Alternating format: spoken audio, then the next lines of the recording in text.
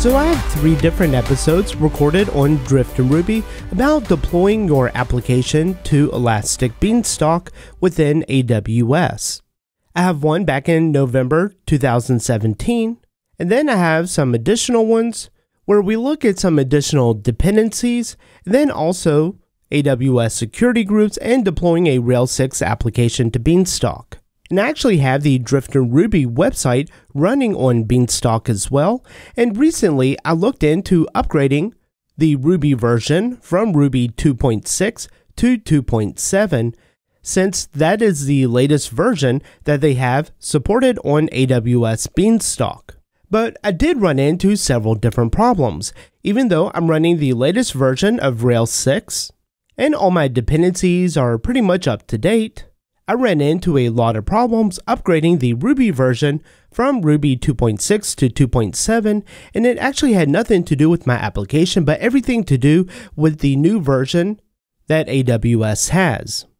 And I've had Drift and Ruby hosted within Beanstalk for many years now, and it's always been a great experience with updating my application very easily, as well as just overall maintaining the application.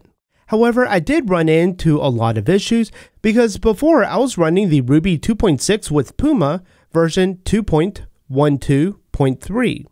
But the latest versions that they have, even with the Ruby 2.6, is using the Amazon Linux 2 version 3.2.3.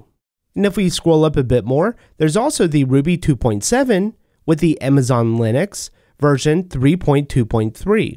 And so that may not seem like too big of a deal, but there were a lot of changes that I had to do within my application, as well as some other gotchas that I found when deploying.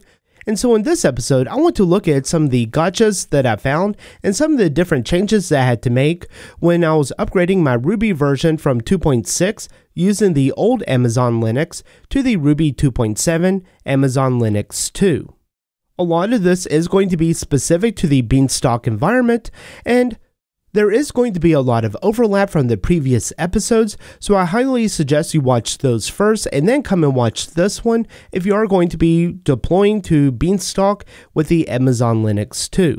And did you know that you can go to railsstore.com to get your own Ruby on Rails t-shirt or your Drift and Ruby t-shirt? So be sure to check that out and use the promo code RUBY for free shipping within the United States.